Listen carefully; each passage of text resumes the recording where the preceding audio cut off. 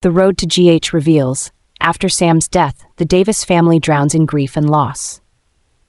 The Davis family is engulfed in immense sorrow following Sam's passing, each member feeling the profound void she left behind, a wound no solace can mend. Christina and Molly, Sam's close sisters, struggle to accept the harsh reality, while their mother, Alexis, strong as she's always been, finds herself unable to hold back tears when reminiscing about memories with her daughter. Every corner of the house seems to echo Sam's radiant smile and warm voice. The Davis family knows nothing will ever fill this void, and Christina and Molly are trapped in grief, unable to stop blaming each other for Sam's death. Both carry deep guilt, believing that if the other had been more adamant, Sam wouldn't have risked her life to donate part of her liver to Lulu.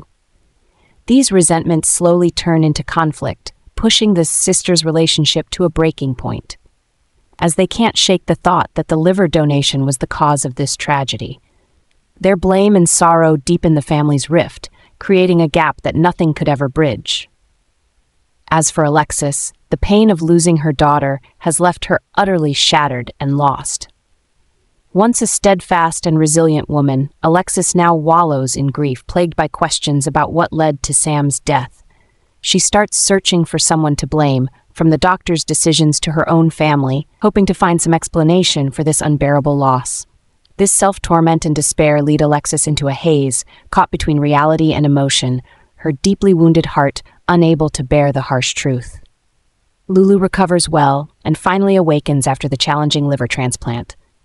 As she opens her eyes, Lulu feels weak but deeply moved, realizing she's been given a second chance at life.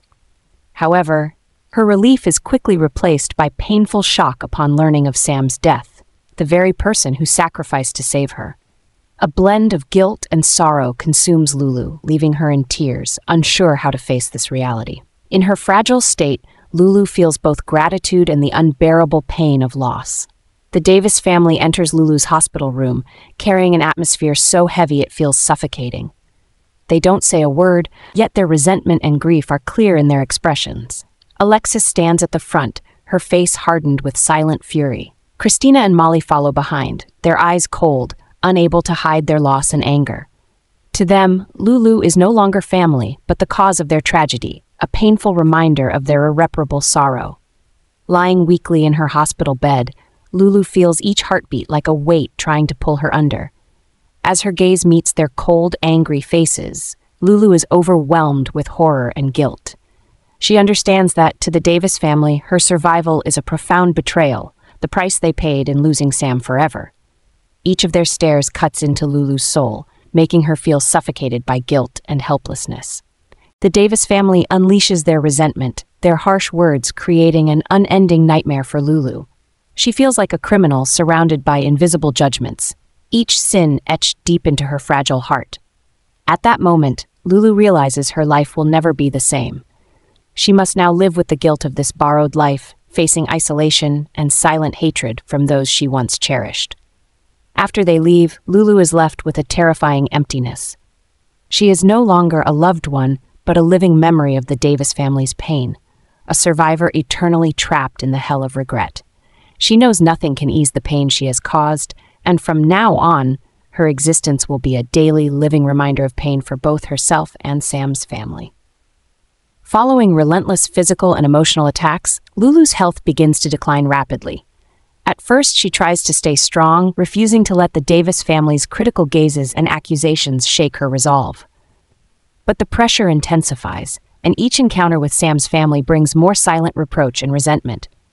The accumulating guilt and tension feel like a silent wave, gradually destroying her frail health.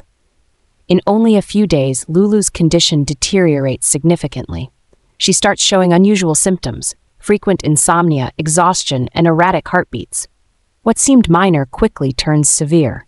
One morning, Lulu suddenly falls into shock. Her body trembles, her breathing becomes labored, each breath a sign of her draining vitality.